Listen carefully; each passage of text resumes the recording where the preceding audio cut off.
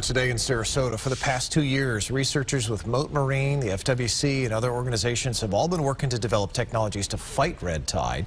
And today, one of those methods was put to use. It involves clay being sprayed into the water.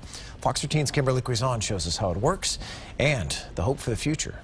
The mixture coming out of this hose could soon be used in the fight against red tide. So it's just going to be small baby steps because that's the most responsible way to go about this type of work. Outside Mote Marine Laboratory, Dr. Christy Lewis with UCF's National Center for Integrated Coastal Research deploys a technique called clay flocculation.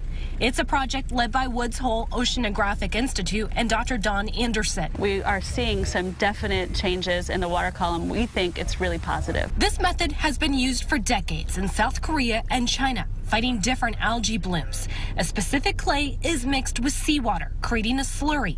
It's then sprayed in areas where red tide is present, like this canal. They create this kind of umbrella, and they're creating this matrix that kind of takes the Karenia brevis out of the water column, and at the same time, we're hoping that it's taking nutrients out that could potentially fuel the red tide, and then it takes it all the way down to the seafloor.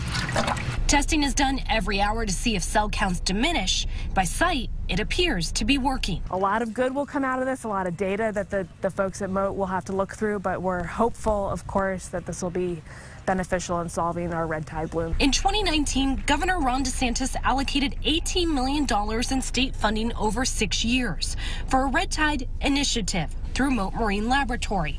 This is one of more than 25 projects in the works. Florida right now is leading in the world in developing these new technologies to mitigate harmful algal blooms, and that means that we've got to have a visionary legislature and a visionary governor here that understand the importance of protecting and conserving this environment, and this is one way we're going to be able to do that. More testing needs to be done, but for now, it's a positive beginning. We want to make sure that the cure is not more harmful than the disease, and so that is really what we're doing. In Sarasota, Kimberly Quizon, Fox 13 News.